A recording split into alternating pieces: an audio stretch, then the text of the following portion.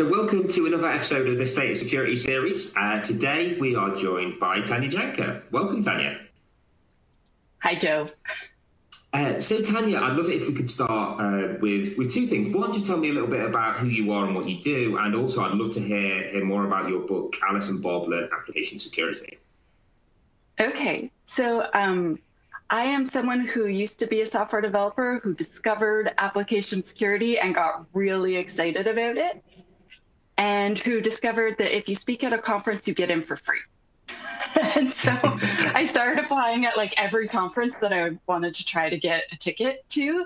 And then I started speaking more and more. And then now I run a training company where I train people how to write secure software and how to build application security programs. And that is where this came in. I wrote a book because it turns out I love writing. I wrote code for like 17 years. You'd think that I would know that I like writing, but it didn't occur to me until someone at work dared me to write a blog. And he said, I bet if you write a blog once a week for 3 months that you'll get 40 regular readers. And I was like, no way. Well, yeah, he was right. And then I wanted to basically, someone asked if I wanted to write a book and I was like, me? But it turns out that anyone can write a book if they want to. And I spent a year researching it and then another year writing it. Well, actually more like 4 or 5 months writing it, and then 6 or 8 months arguing with my technical editors who are super duper experts and totally amazing and brilliant. And they're like, well, this is slightly ambiguous. Well, did you think of this? I'm like, he's right. But yeah, I wrote a book because I want the world to be more secure, basically. Yeah. Love it, and that is great motivation to write a book, definitely. No, that's great. I know it's a huge book. It's a very popular book. I see a lot of people sharing how much they've enjoyed it.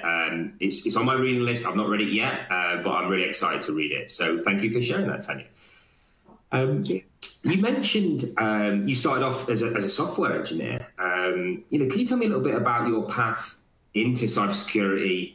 Specifically, when was the moment you knew you were interested in cybersecurity? So I have the weirdest path into cybersecurity because I was a software developer and I got hired by the Department of Justice in Canada in 2008. And then they kind of did this job switcheroo thing on me and threw me into security and anti-terrorism stuff. And I really didn't like it at all. It was a really bad experience. Terrorism's very scary. Obviously, I can't give you details, but it was like, oh, this is really awful. I don't like this at all. And all the security people are really mean to me all the time. So I thought I didn't like security at all. I went back to software development after a year. And then fast forward many years later, and I met someone who was a penetration tester. And he would do pen testing, and he's just like this cool guy. And he's like, you should work in security. And I was like, no, security's lame. But then he was in a band, and I was in a band. And one day I went up to him and I said, so my band wrote this song called Mandatory Dance Party, and I want to write a mobile app where if 2 people have the mobile app, it'll just start going beep, beep, beep, beep, beep. And then they know each other, both have the app, like they're strangers in the grocery store, and then it plays the song, and then they have to have a dance party. And then however much the phone moves, that person wins. And he's like, I'm in. And then we became friends. And then he spent a year and a half convincing me to join the security field and introducing me to lots of cool people. And then I joined the OWASP chapter, and I completely fell in love with OWASP and the community and all the amazing projects and people. And then it was too late for me. and then I became a penetration tester for like around 2 years, but then I discovered application security. So sort of that role between the devs and the security team, like you help the devs, you teach them, you still get to do testing, but you do like code review and building cool DevOps pipelines and stuff like that. And I was like, yes, that's what I want. And so, yeah. So I have the weirdest way ever into security, probably. I've spoken to a lot of people about their paths into security, and I've heard some great stories, but yours is definitely right up there with one of the best I've heard. That was great to hear. Good insight. Thank you. Okay, so the last year or so has been very difficult for a lot of people. We're in the middle of a pandemic, and when this first started happening, companies really were scrambling to support a virtual workforce. And, what advice would you share to those companies or those people in charge today when they're looking to secure a remote workforce? Well, I would say, so there's some really obvious best practices that everyone should do. Like, for instance, ensuring you have good web filtering, email filtering, set it up so when your employees join your network, they're using a secure device that's your device, not their home device, and that you've taught them to not go on safe sites on the internet, etc. Get them to turn on multi-factor authentication, get them to ensure that other people aren't using that device. So like all of the things that would normally happen with work from home, if that makes sense. But I would say another couple of huge things are explaining that phishing people, like the malicious actors phishing people, are definitely totally onto the fact that all of us want a vaccine right now. And if you receive an email about that, there's a good chance that it's not legit, and kind of give them heads up to trends in that area. And then also check in with your employees, because lots of them are depressed. Lots of them feel lost. Lots of them are super frustrated. Lots of them have children at home that try to kind of crawl on them the whole time that they're trying to work, and it's really hard to stay focused. And I would say one of the biggest issues is just like employees not knowing when to stop working, employees having problems motivating themselves, where they just don't want to work at all because they're at home and they're like, oh, but my TV's here and like my yoga studio and in my case, my farm is there and that needs weeding, and it's easy to get distracted because all your cool stuff is where you live. So like, although it might not seem like a security issue, if you have employees that are really not motivated, they're less likely to take those extra security precautions.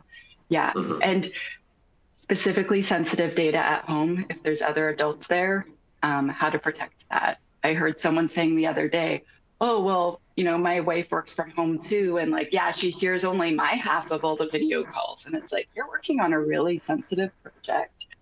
And that person definitely shouldn't be hearing like the details of that. So I guess like it's the stuff that's obvious, and then just touching or having touch points with them significantly more often than you would, and like having regular meetings. I've had my own employees be like, we don't need a meeting, blah, blah, blah. And then we don't have a meeting, and then the thing doesn't get done. And I'm like, so can we have those meetings? Like, and it's not that they don't want to, it's just that it's easier to get off track when you're in your own home. It really is. I know.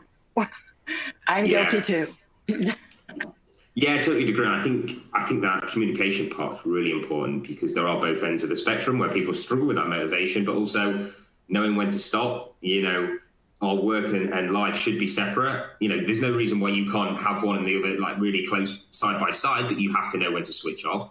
And I think that is a real challenge for people, securing a remote workforce, because people, then that's when issues start to happen, mistakes happen because people are tired, or, like you say, they've got children and they let their children use their device and things like that. And that's how problems start. And I guess that kind of leads on to the next question as well, because, people were forced to work remote. And I think a lot of people do like it. There are some positives, there are some negatives. But I don't think we're ever going to go back to a complete office environment. I think there will be this hybrid virtual workforce moving forward. Mm-hmm. So how will security programs be impacted moving forward? How can companies, build on existing programs moving forward? Oh, I think that they're going to have to be better at checking in. They're going to have to be better at educating the employees. They're going to have to be like, I don't endorse at all like spying on employees. I've heard of some places where they're insisting everyone's cameras on during every Zoom meeting so they can make sure they're paying attention, and I think that's really gross. I do think though that there is going to have to be stuff like MDM, like where, like Microsoft Intune, where it verifies that you actually have the antivirus on, it verifies that you're using the VPN, not spying on what you're doing, but making sure that you're actually following the security protocols that are agreed upon, like that you don't have 25 different fingers that can unlock your phone because we only have 10. Do you know what I mean? Like those sorts of technical verifications to make sure that the security controls are in fact being used. I think that we're going to have to be able to automate a lot more of that as well. I think that a lot of security teams are feeling overwhelmed, and I think they're going to have to get a little bit more creative with the way that they engage employees so that the employees learn and that the employees are on board with their policies. I've seen, I just started giving this new conference talk called Building Security Champions, and like this big part is just like how to engage people and get them actually listening. Because an employee receipt, like when I worked at Microsoft or when I worked in the Canadian government, you get so many emails. You get so many emails, and they're all these newsletters, and they're super boring. And it's not that the person writing isn't trying, but if you're the security team and you're trying to cut through all of the emails that are for work, all the other newsletters that they're on because of their job, and then you're like, please, there's this new policy, I really need you to do it, you're going to have to try to be a bit more creative in engaging people and getting them to listen and actually think before whether they click that link or before they allow their kid to use the computer to play whatever game. And like, if we can clearly explain the risk without scaring the pants off them, so that they're terrified all the time, or without boring them to absolute tears, like that middle line between those two, I think that could go really well. Because before the security team could come in person and talk to you, there would be things, quite frankly, like when you have a lunch and learn in person and you can lure people in with hot, delicious smelling pizza, that's in person that you do over the computer. I have seen, I'm part of like this women executive thing where they're training us in special whatevers. And one week the speaker actually, so I'm in Canada, but the other speakers or the other executives are all in the United States and Silicon Valley, most of them. And so they actually shipped a bottle of wine and chocolate to all of these high-powered executive women that were all in Silicon Valley to like have them show up to their training. And I was like, no, that's the best I've ever seen for trying to get people engaged. There's definitely a way to get people involved, definitely. Yeah, I think that point is massive, because people, you know, there's so much going on now, and to have people engaged in a security program is so important, because as you alluded to in the previous question, things like phishing threats they're being aligned to remote workers, people working at home. That's only going to continue to evolve. So people have to be ready, they have to be aware. And that is on the security teams to help implement that. But it is going to be a challenge moving forward, definitely.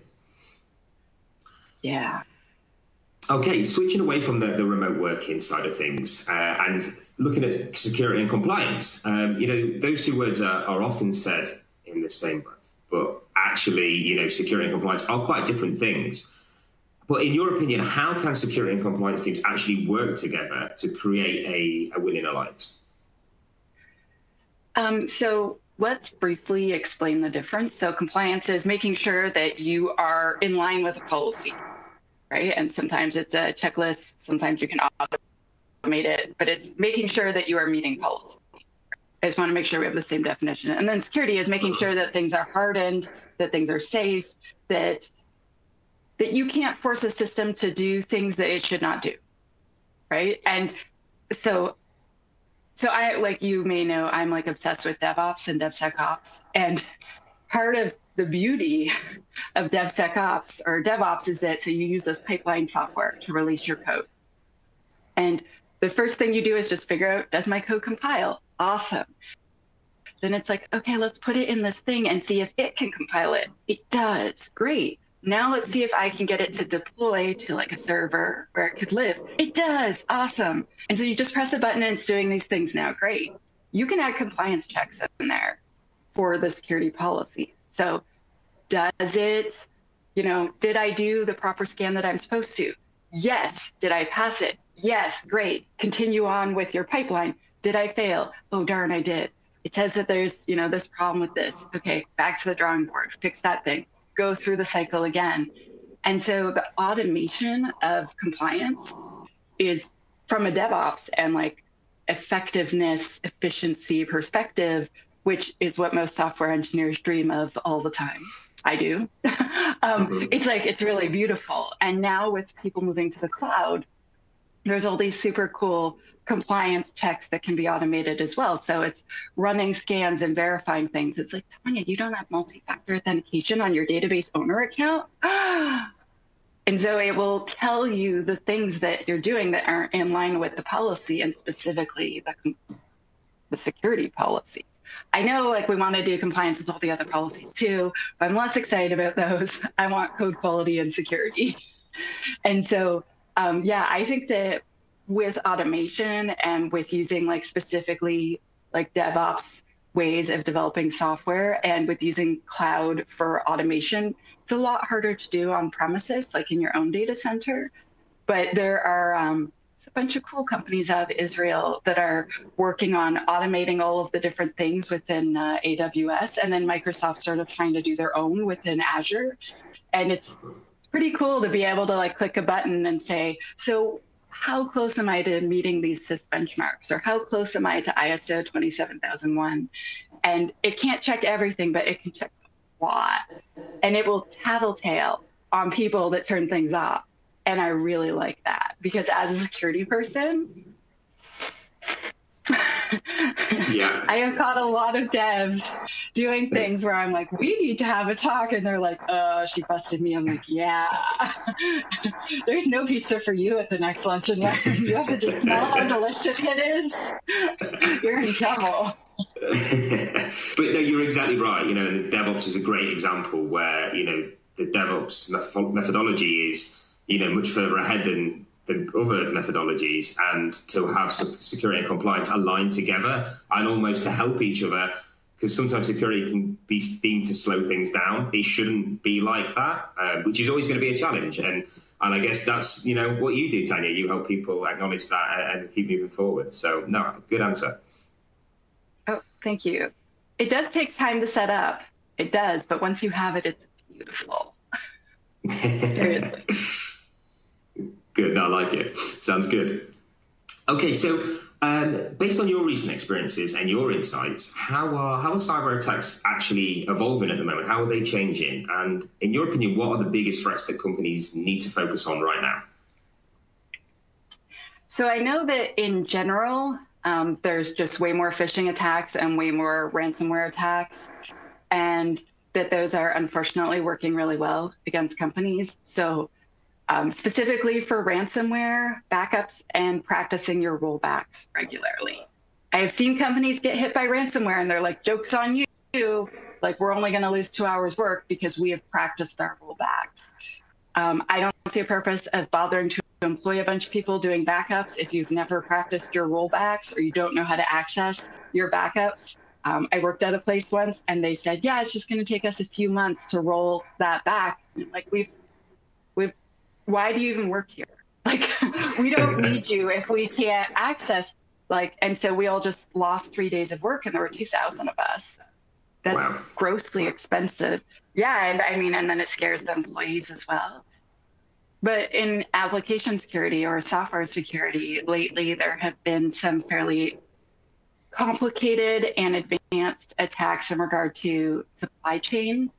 So software supply chain, so infecting one thing that another thing depends on, and another thing depends on that, and you used your app, like you use this in your app, and you have no idea that it chains down into all these other places. And for a long time, I have been suggesting that we, you know, analyze the security of the components we use in our code. And so I'm like this % happy that finally clients and everyone are listening to the fact that I want us to pay attention to that risk that we accept. But I'm like mostly just sad that there's been really successful attacks in that area.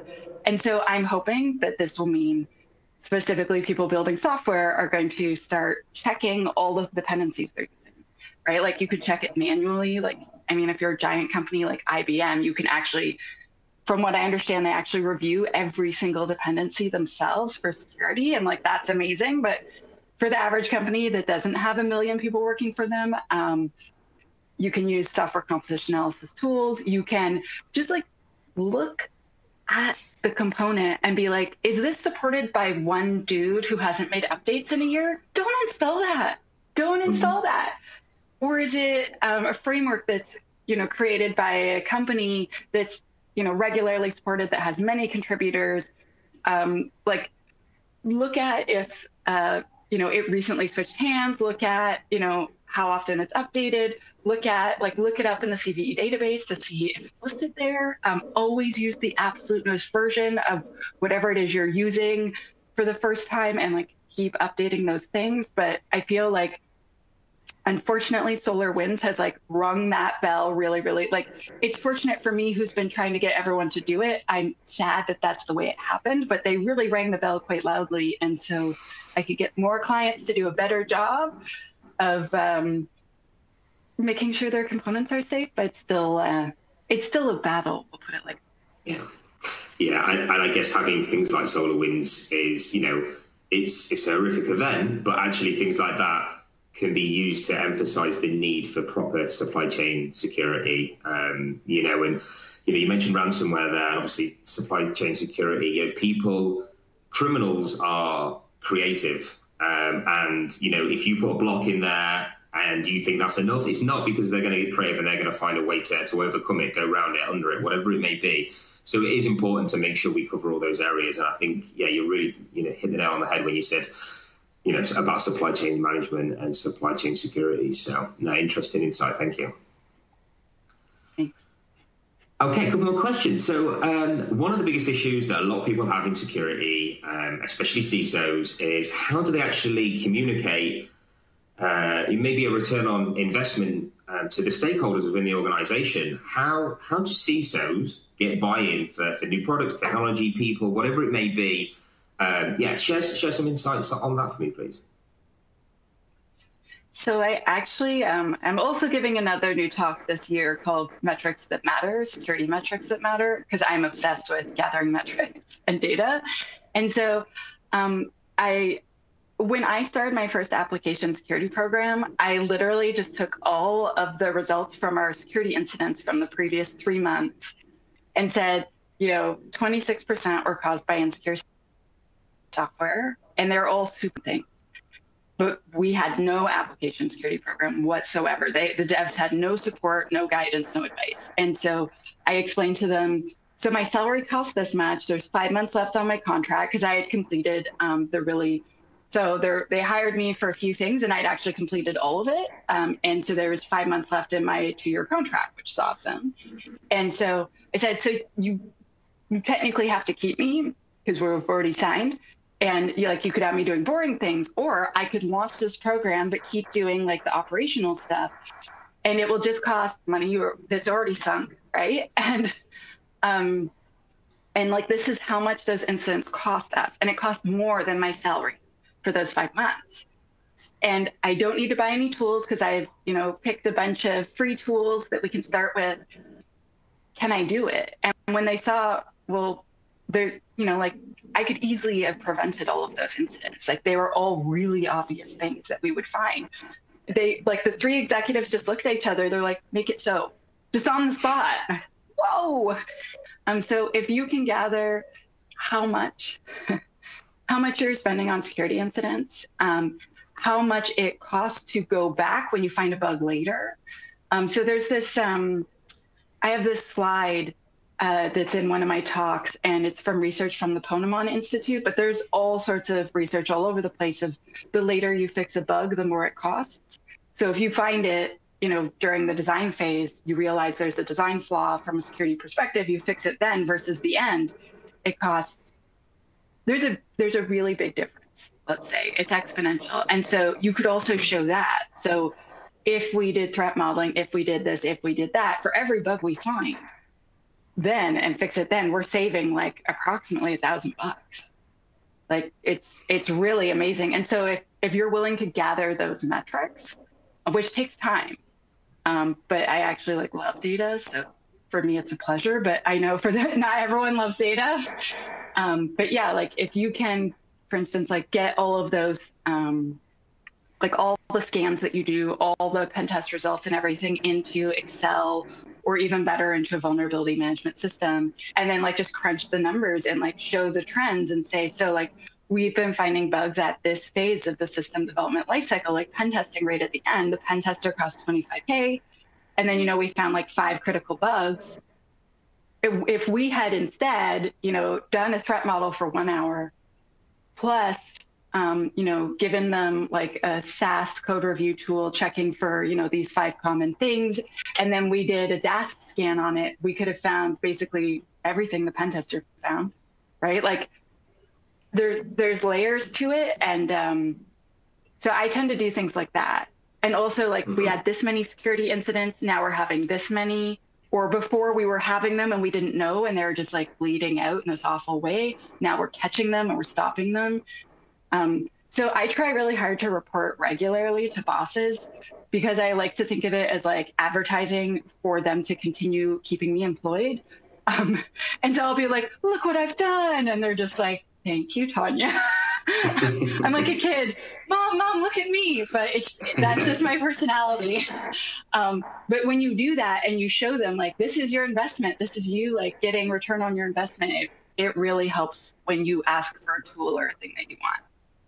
Yeah, definitely. I think metrics matter so much. And I think that is a huge challenge for a lot of people or a lot of companies to have the resources to invest the time to prove the metrics, to prove what works. The examples you've just given there are great examples. And that is a challenge, but if you can do it, and I think the advice you've just given there is really, really strong, that is obviously going to help for security leaders to get that buy-in, to deploy the tools they need to keep moving forward, to keep the company secure. And I think sadly as well, people maybe look at competitors and they, go back to the SolarWinds incident. You can use things like that in a way to almost justify those investments as well, because you don't want to be that next company that could be, front page of the paper or on the news, whatever it may be. So there are some different tactics as well, but I really like the metrics one. That's a big one for me too. Thank you. I feel like the rest of the security industry is already scaring people's pants off, so I don't have to press the scary button, if that makes sense. I feel like that button's been pressed enough by many marketing teams out there. Yeah, definitely. And that kind of leads on to the last question. Going back to security programs. So, it sounds like you've worked with lots of different companies, done lots of different projects. So when you're going into a new company or existing company, but looking to build a new security program or maybe to rejuvenate an existing program, what are the 3 or 4 areas that you would tell organizations to really focus on? So I always focus on application security and software security because that is my jam. So do you want me to answer that based on my niche or just in general? Because in general, phishing and email filtering and making sure every single employee is using a unique password, they're saving it in a password manager, and they're turning on multi-factor authentication on anything that is even remotely important. And then classifying and labeling all your data. Like, just do that. But for apps, I feel like every company that makes custom software needs an application security program. And like, that's what I teach at the academy. We like build your program with you. I believe that just talking to devs, figuring out like what your system development lifecycle works like. So are you doing Agile? Are you doing Waterfall? Are you doing DevOps? And then figuring out where you can weave security throughout it with the least amount of friction, right? So there are always places where you could drop little things in and help improve the security, and then educating your devs, like showing them, the SolarWinds thing, but here's how we could have prevented that. Like, here's how we manage our keys in a secret management system so that no one would be able to steal our secret key and no one would be able to sign code as though they were us. Like, that's terrifying, right? And this is why I want you to use the secret manager that my team just bought for you, right? And so, I'm a firm believer in like supporting the devs and making secure software rather than coming in and whacking them with sticks. And so I would say any company, if you have a whole bunch of software developers under you, you should have some sort of thing to support them in making sure that they create more secure software. And sometimes it doesn't need to be expensive necessarily. Depends on what level you're at. Yeah, and I think that really emphasizes the point that humans are the strongest defense in terms of security. You know, a lot of people will say that they are the weak point or the weak link, which is wrong. If you empower them and give them the tools that they need or the guidance or the program, they will be your strongest ally. So I think that really emphasizes that you know, that point you've just discussed there. 100%, Joe. Okay, great. No, I really appreciate the response to those questions. There's now just some rapid fire questions. So these are quite short, to the point. I don't need to think about them too hard. So I'll start at the top. So the first one is, what cybersecurity newsletter do you read on a regular basis? Too long didn't read Sec. TLDR Sec.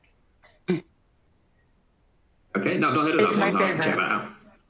Okay. Yeah, it's great. Yeah, good insight. Okay, what one cybersecurity account should everyone be following on Twitter? Mine? And what's your handle, Tanya? Oh, She Hacks Purple. Perfect. Yeah. And if you could nominate one other person? There's so many good ones. If you want to see lots and lots of positive things about women, follow WoSec tweets. It's just all cool stuff that women in cyber are doing, and like just lots of quotes and retweets of tons of really kick-ass ladies. So I follow that one. Great choice. Both great choices. In terms of data breaches, what was the one, in your opinion, that made the world sit up and pay attention to cybersecurity? Oh, that's really hard. I would say that Equifax for general, but I would say in Canada, Life Labs, it made me sit up and pay attention. So it's all of the tests, like health tests that everyone in Canada has had. Most of them were leaked onto the internet. Yeah, so that's particularly terrifying. And then SolarWinds more recently. So I guess I answered 3. I'm sorry. That's all right. And you're exactly right. It's those ones that really impact us or people we know that we can really relate to. So, yeah, I mean, for us, I'm based in Europe, and WannaCry was massive. You know, I've got family that worked in the National Health Service, and they were saying this has all gone down, and that escalated, and that was a real big one over here as well. So there's so many of them now, it's hard to just pick one, isn't it? Yeah, that makes me sad. Yeah, not good. It's not good.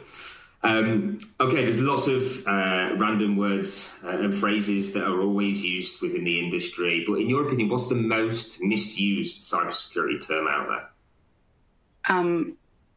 Misused? Gosh, DevSecOps. People use it a lot to just say, I work in security and they over there are doing DevOps. I'm like, no, you have to work with them. Then you're not doing DevSecOps. You have to work with them. Yeah, exactly. Is it SecDevOps or DevSecOps or? It depends on who you ask, for sure. Exactly. No, exactly. No, that's a good point. I think it does get thrown around a lot, and probably often is used incorrectly too. So, no, good choice. You mentioned earlier that you submit to conferences because ones you enjoy, ones you want to go to because you get a free pass. So, if you could attend any conference in the world, security conference, what would you pick? What's the best one to attend? I love DevSecCon. It's my favorite. And then it's followed very closely. DevSecCon. And where is that hosted? Whereabouts? What's the location? It moves around the world. Yeah, it moves all around the world. So it's in London once a year. It's in San Francisco once a year. It's in Seattle once a year. It's in Singapore once a year. It's all over the place. It's super fun. Awesome. I also love the OWASP conferences. It's like it's very close tie. Mm-hmm. Okay, we'll let you have to. That's fine. Okay, who's your biggest inspiration in the industry? Oh, that's so hard. I would probably say it's my 2 professional mentors, Chensi Wang and then Kim, who is more shy, so I won't say her last name, but she founded 2 giant startups in Canada that have both been like wildly successful. And then Chensi Wang is the founder of Rain Capital, and then she has funded and started so many companies. It's absolutely like out of this world, and so I admire both of them a lot. Awesome, good stories. Okay, if you could tell one person to do one thing to help improve their personal digital security, what would that one thing be? Turn on multi-factor authentication for every single account you can, and preferably get an authenticator app. But if you can't, getting an SMS is good enough if that's not offered. Yeah, great advice. You're definitely not the first person to have said that, and you won't be the last. So, good point. Okay, I think this could be the easiest question for you to answer. What's the best cybersecurity book? I like my book the best. Yes, I know that's really cheesy. I like it because there's stories and pictures, and I made it the most easy to understand that I could. I don't know what second choice I would have right now because I'm currently halfway through so many. You could see my library down there. I enjoyed The Tribe of Hackers, but of the best books, I don't know. Actually, you know what? The best book I would say would have to be the DevOps Handbook. And I know that you might not think it's a security book, but they cover security in depth in the book. And I've read it a few times because I like it so much. So my book, Alice and Bob Learn Application Security, available on Amazon, or I love the DevOps Handbook. It's just so good. Okay, it's great choice. No, that's a really good choice. Okay, and then the last question. This is the one that divides opinion the most. Pineapple on a pizza, is that acceptable? Yes, I always want pineapple on my pizza. Pineapple's the best. Great choice. I get that some people don't like it, and they're wrong. I agree. 100% agree. And we've asked a few people that, and more people are in favor of pineapple on a pizza than not. So I'm pleased there's a good back into pineapple on pizza. So good choice. Thank you. Thank you, Joe. Okay, that was the end of the questions. So I just want to say thank you, Tanya, for joining us today and sharing your insights. It was really, really great to hear some of those stories and different tips and advice. So yeah, thank you very much. Thank you so much for having me, Joe. You're welcome.